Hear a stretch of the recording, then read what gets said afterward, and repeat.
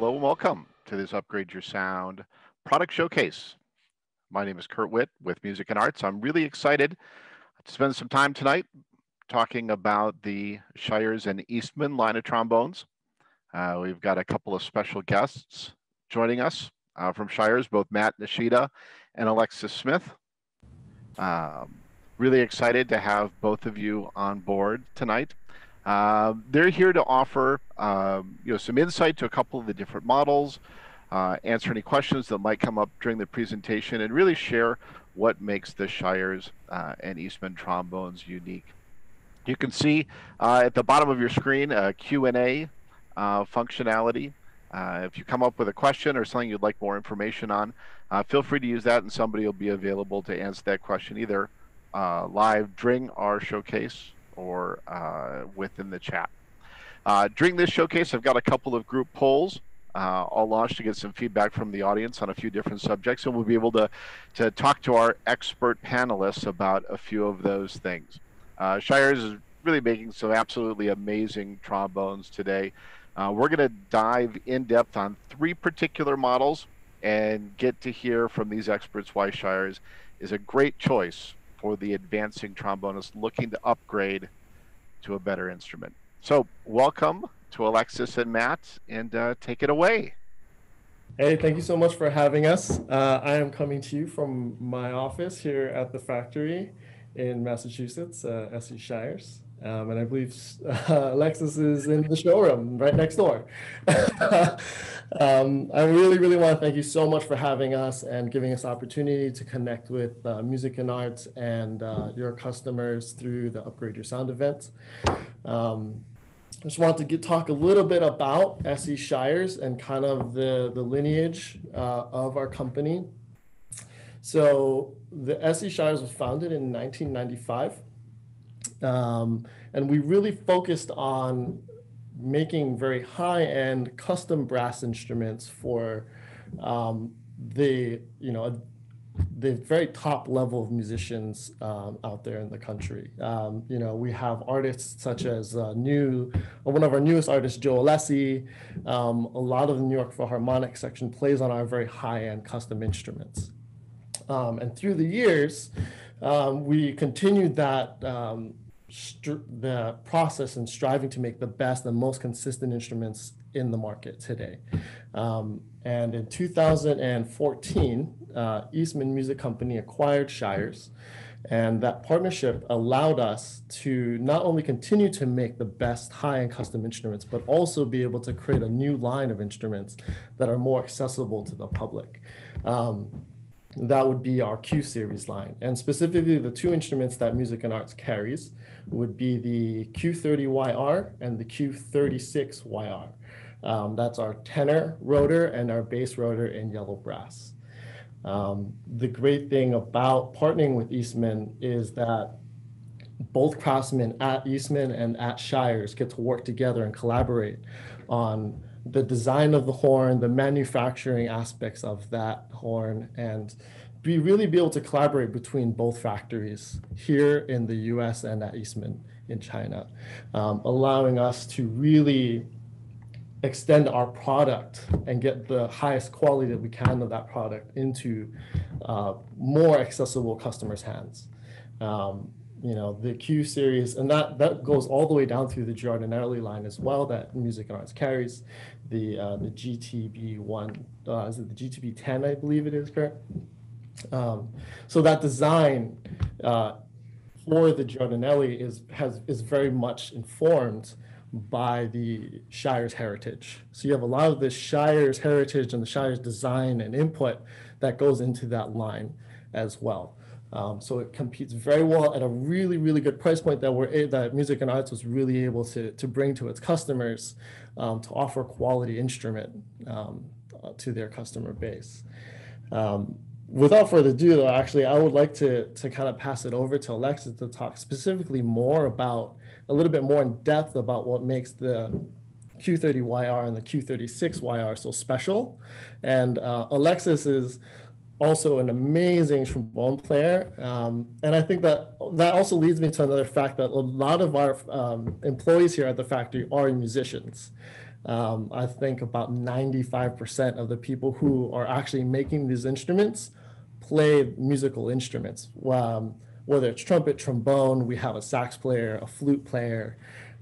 So you have really, great musicians and great craftsmen working here at the factory in Massachusetts.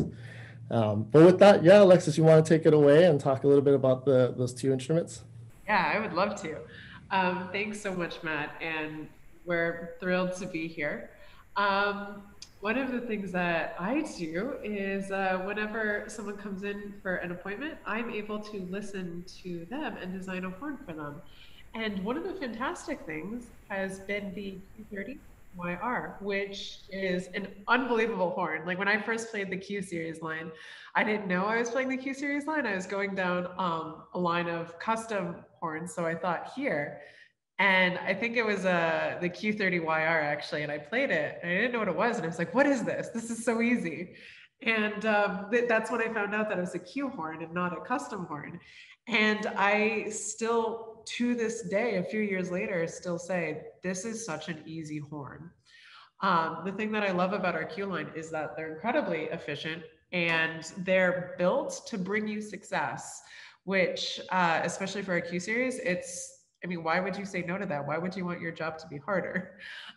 So what I have right here is our Q30YR, and it's, again, built to be efficient. So basically the horn is yellow brass horn, and it's a traditional two-piece bell, which basically means that you have the bell stem and then the bell flare. They're two separate parts, but then they're brazed together.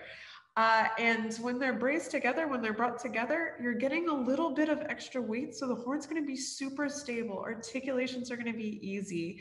And the horn is just going to respond. And part of that is also due to a soldered bead wire bell. And so if you have your horn near you, whether it's trumpet, trombone, French horn, you can actually stick your fingernail right by the bead wire. And if there's space, it's going to mean that your bead wire is most likely unsoldered.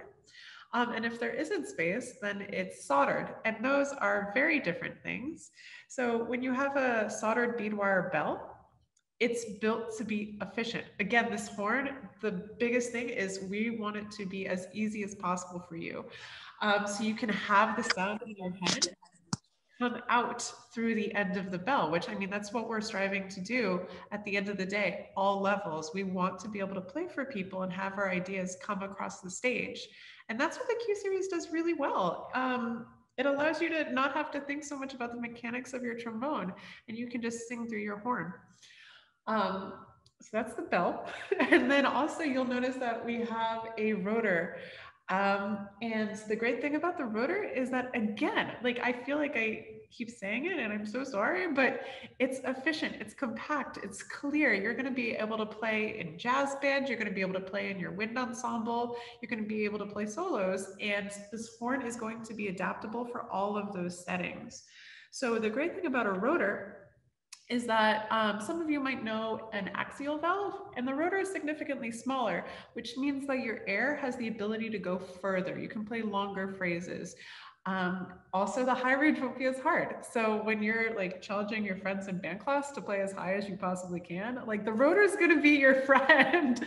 Challenge friends with axial valves, but the rotor is really going to be your friend. And the great thing about the rotor is that our horns have the open wrap. So you're still going to have an open feeling. Like it won't feel like the air is kind of choking back on you or like you're overpowering the horn, because you have efficiency with openness.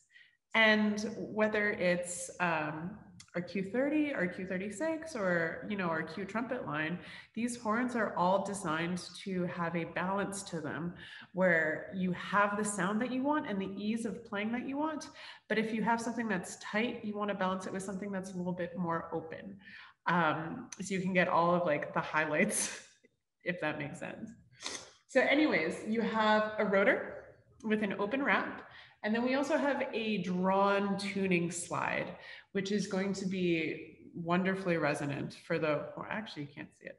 Here we go, tuning slide, which is going to be wonderfully resonant. And because it's yellow, it's still going to have that clarity and efficiency and fronts of articulations, which is going to, again, help you play a wide variety of styles, but also be so you can get the point across and you're playing across without having to work too hard.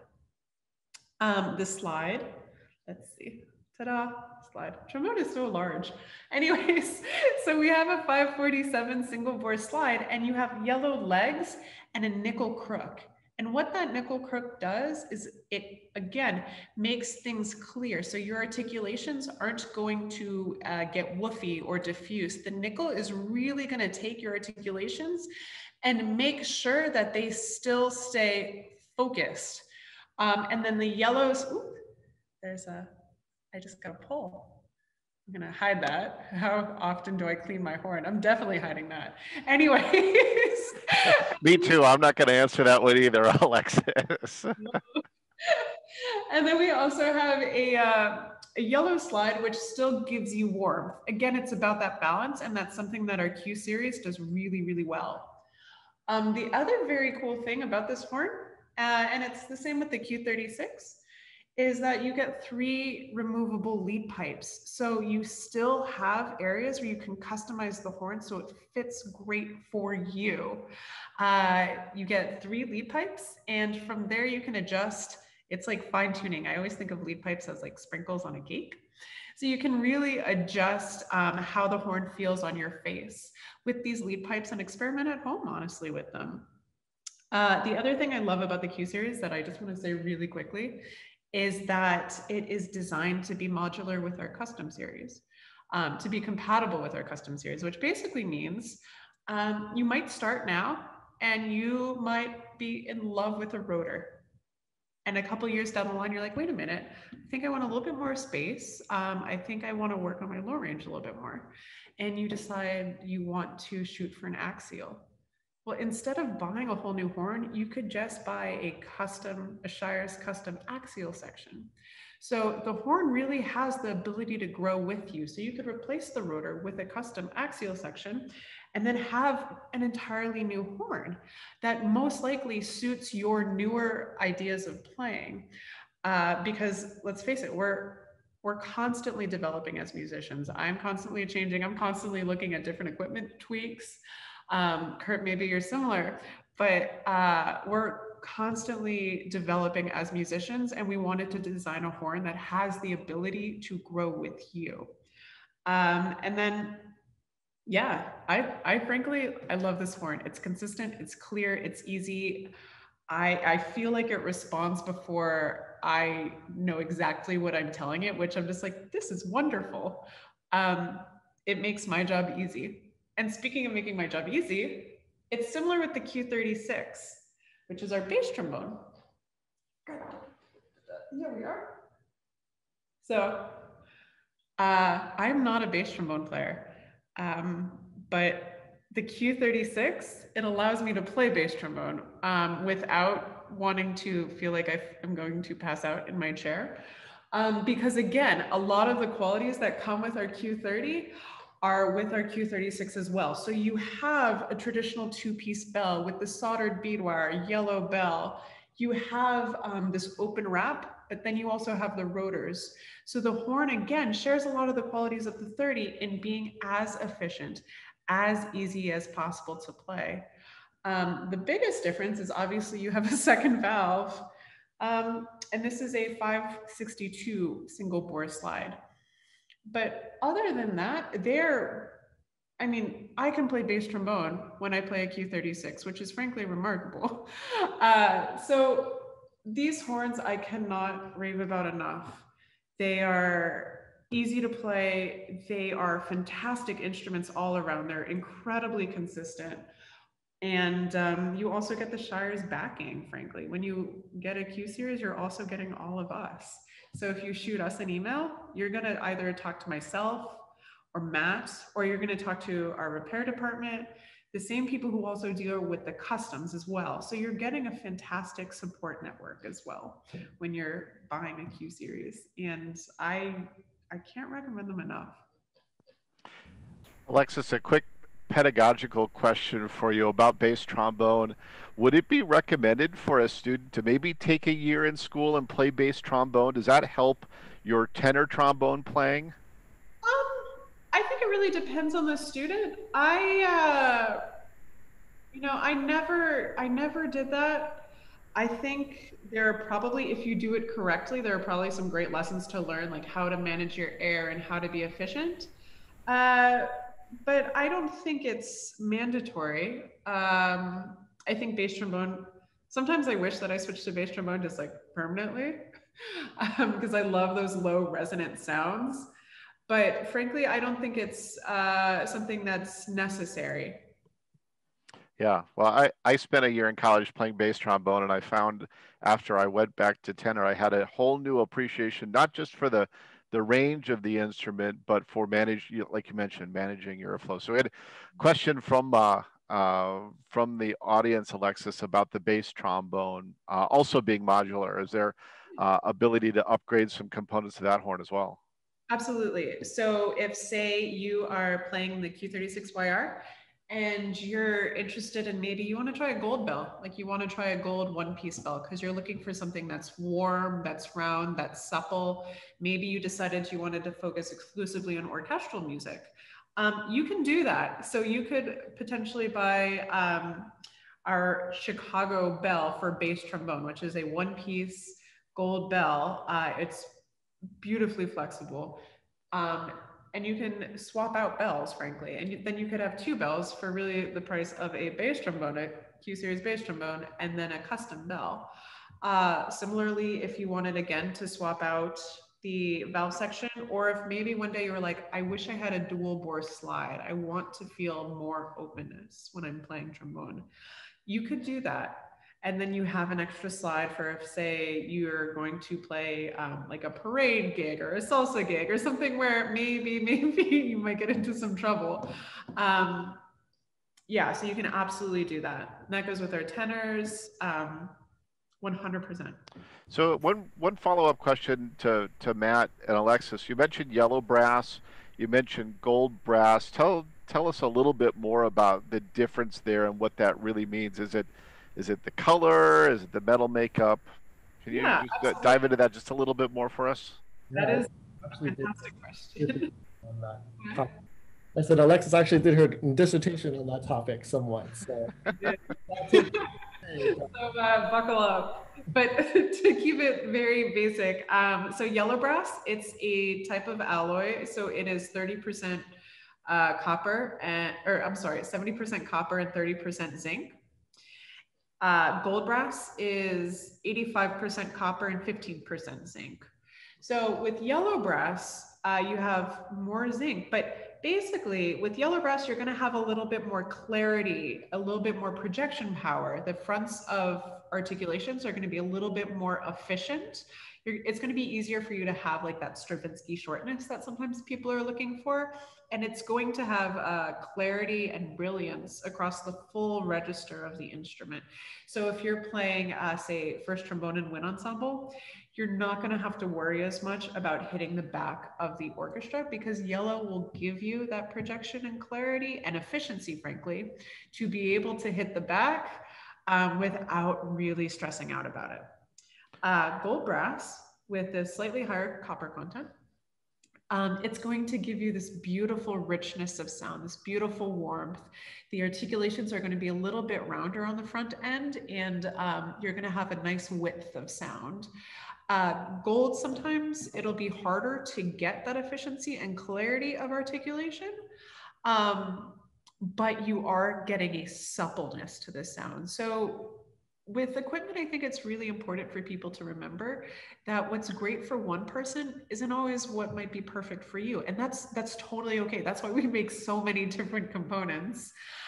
So maybe you love gold brass. I love yellow brass. There's nothing wrong with either of them. They all have their pros and cons, and you just have to find what works best for you. Yeah. So one more question, Alexis and Matt, before we kind of jump into our third one, and I've got that one here. What's the right way to test a new horn? So Alexis, you work with players all day long. You probably know very well what's kind of the right and wrong way to go about testing a new horn that you're considering purchasing. Give us some guidance there. Yeah. I'll say a couple things, and then Matt is also a fantastic set of ears as well.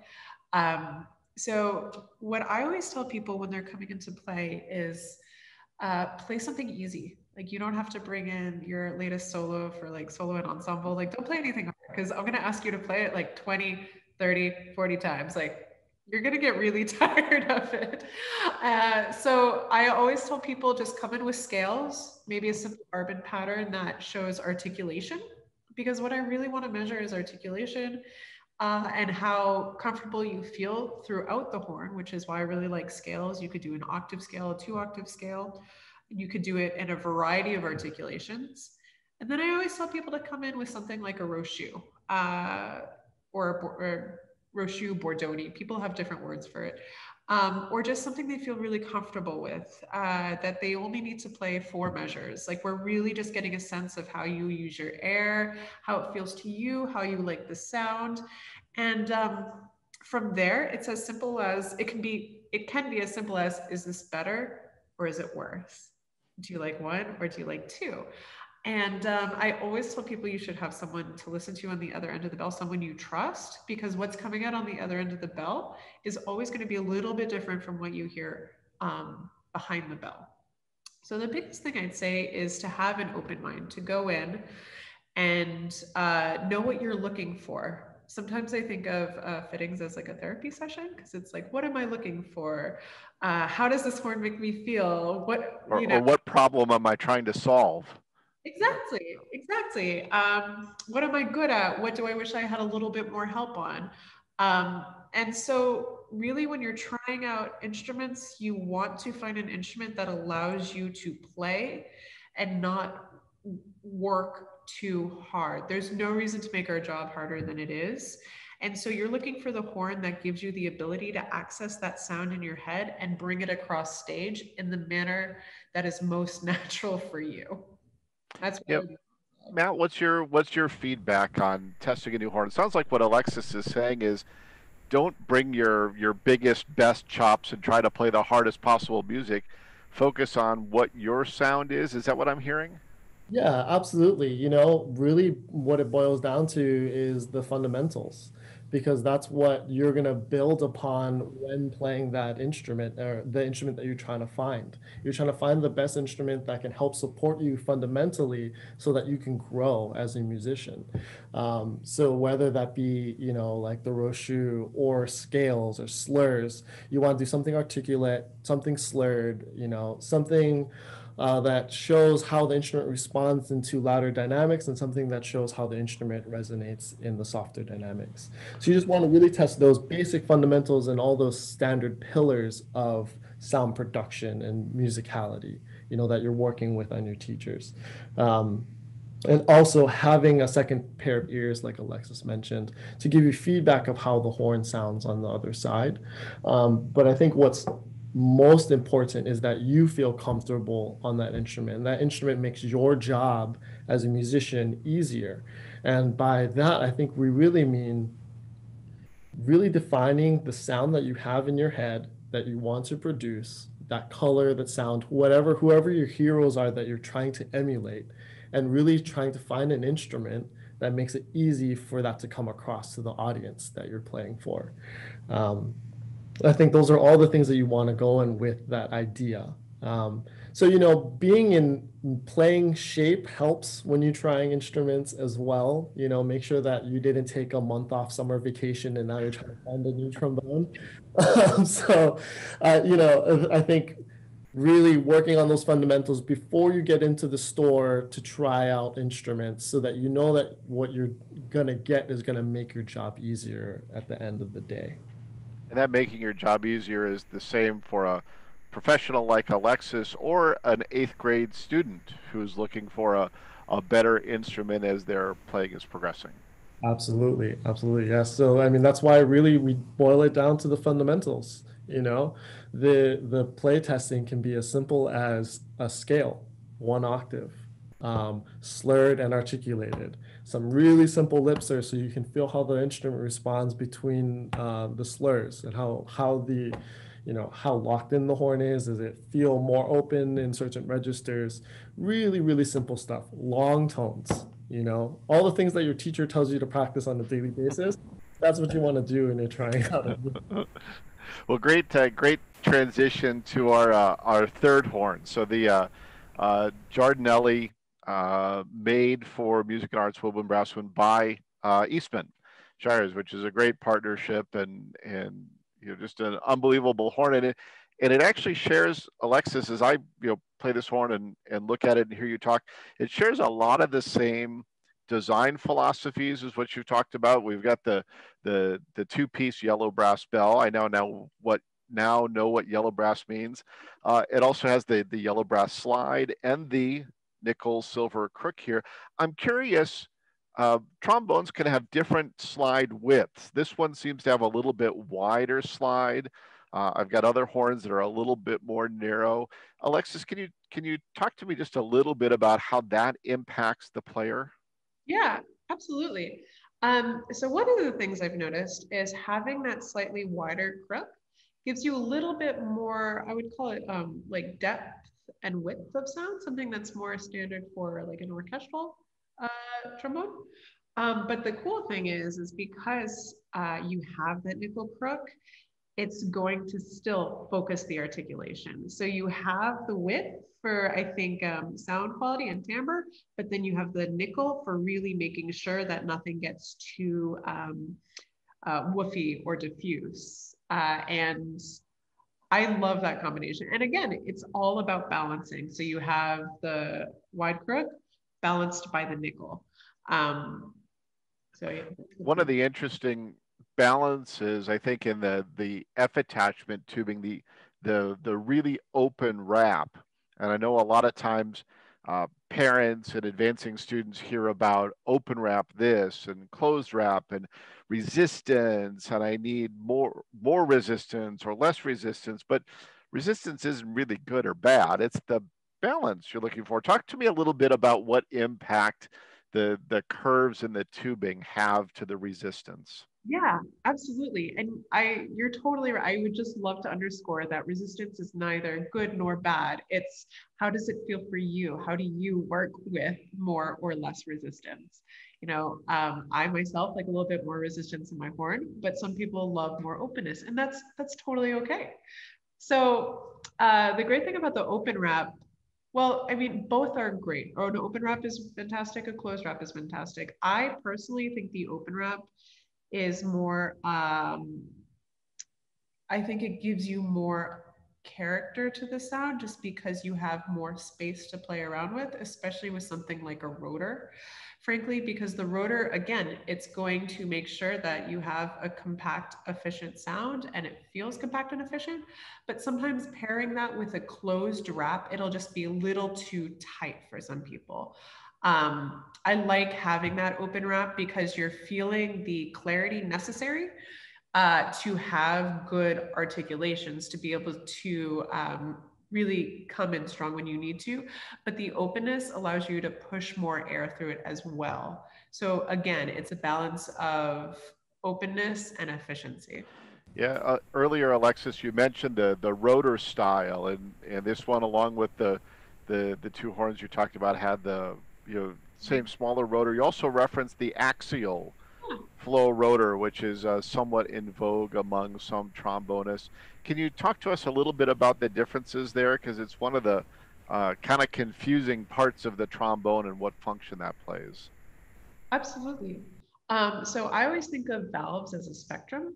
And so on one hand, you have the rotor, and on the other hand, you have the axial. And a lot of people have experimented with their own proprietary valves in the middle. But the rotor is, let's start with the rotor. It is efficient, it is clear, it is going to be compact, and it's going to really, really hold together. You're not going to get super blatty.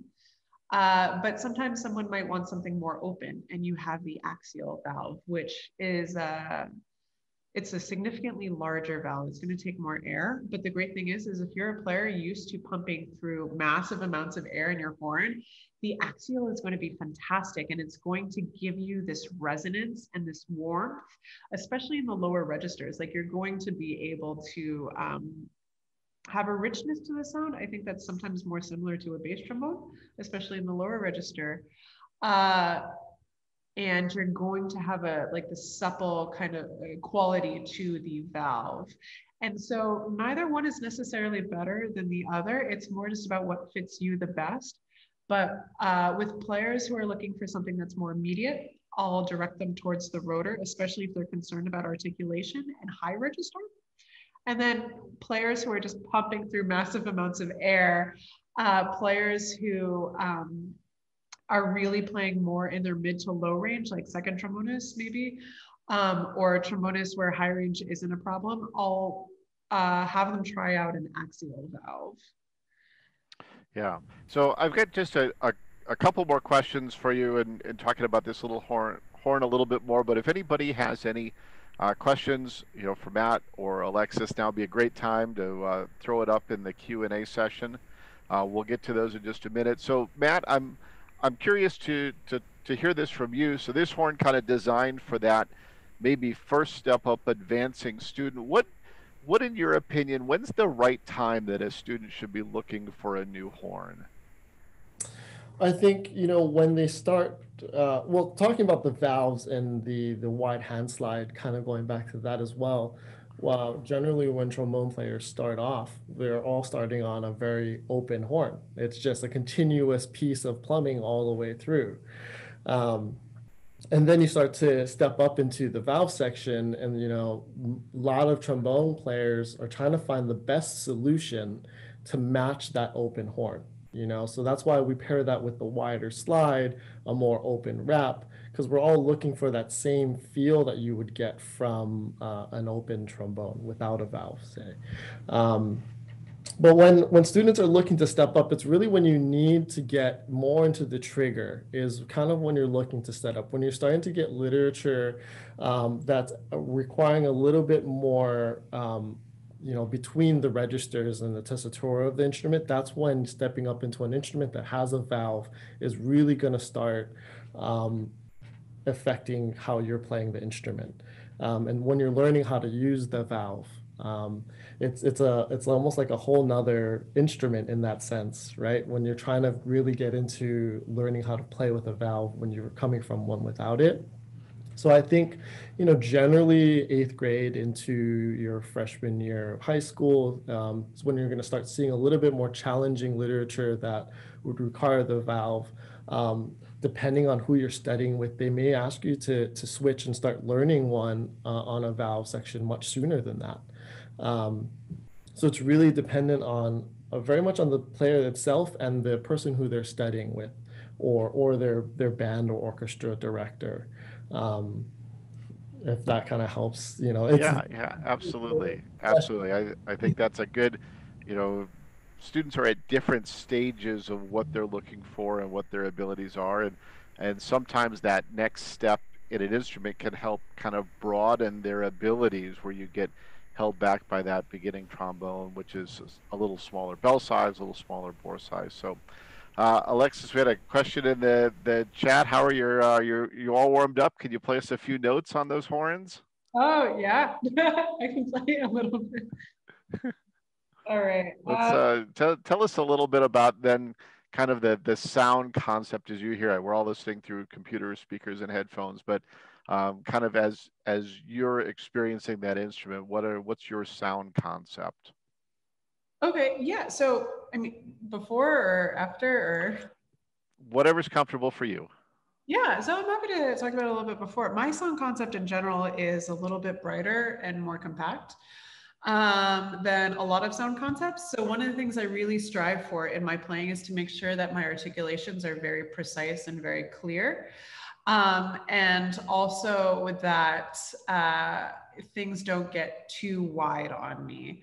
I mean, just personally, I love playing second trombone. So I also try and make sure that my sound concept is very adaptable to what I hear. But on my own, it's going to be a brighter, probably clearer sound than some people. So I'll play the Q30YR and I'll just do something really basic, something that I would ask people to play when they come to the factory, which is like the first 4 measures of a Roshu. So, all right. Okay, can you still see me? Looks great. All right, so this is our share room, by the way. Okay.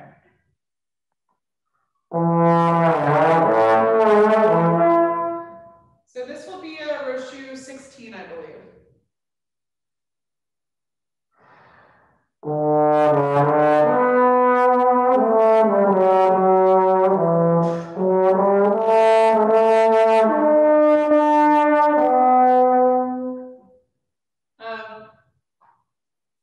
So one of the things I really love about this horn, I'll sit, is that I can just play through the horn and I know it's going to respond. I know that when I play slurs between partials, that the horn will slot really nicely for me. So I don't have to worry too much when I play this horn. Whereas something like the Q36, now again, I'm not a bass trombone player at all by any means, and this is a tenor trombone mouthpiece, but it allows me to be able to navigate the horn fairly easily. So I'll just give you, I guess I'll try that down the octave from memory, and we could, I mean, it's fine, it's fine. We'll just see what happens. We're all friends here, Alexis, no problem. All right.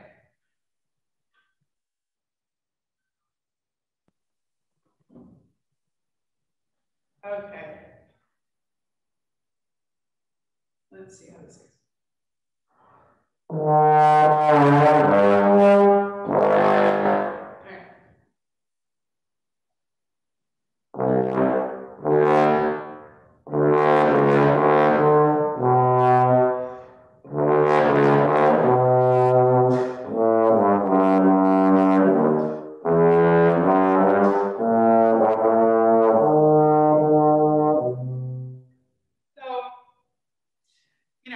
Aside from obvious trying to figure it out on the fly, you can hear the richness and you can hear the resonance of the horn. Like when you're trying to play low, it just, again, it just clicks you into place. It slots you into place. You're going to get that resonance. You're going to get the richness of the valve. And the fact that, again, I don't play bass trombone, but I can still get that sound on this horn with a 5G mouthpiece.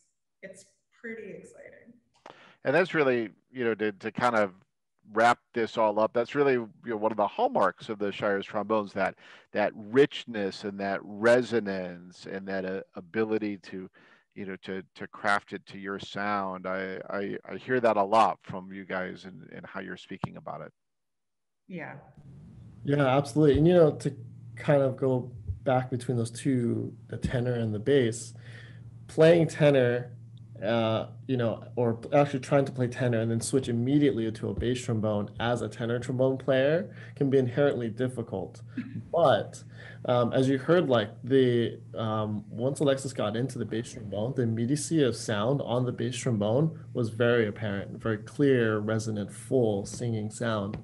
On the bass trombone, the Q36YR lends very well to doublers, especially at the price point that it's at. If you are, even if you're an aspiring professional tenor trombone player, the Q36YR is a perfect fit into your arsenal as a musician. That goes all the way down to high school as well, if you're trying to start on a bass trombone. Yeah, absolutely.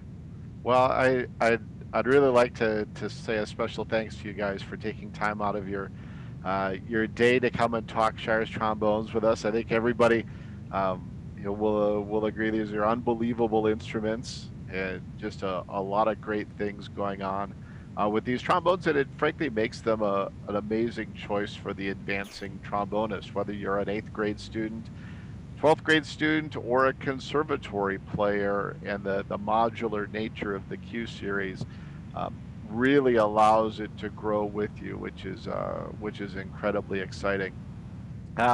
During, for reference for those of you listening in, during this Upgrade Your Sound showcase, we've got a number of offers going on through the rest of the month, through the rest of the calendar year. We have 48-month financing. This is the first time we've been able to offer that, either in-store music and arts, where you can absolutely check in with your local store to check out these instruments, or online through Woodwind and Brasswind. You can visit woodwindbrasswind.com. Either the 48-month financing, or we can also offer some instant savings up to 15% off orders over $199. So this runs for the next couple of weeks. So absolutely check that out either online or with your local store. So if you have more questions, our brass showcase extends through the week.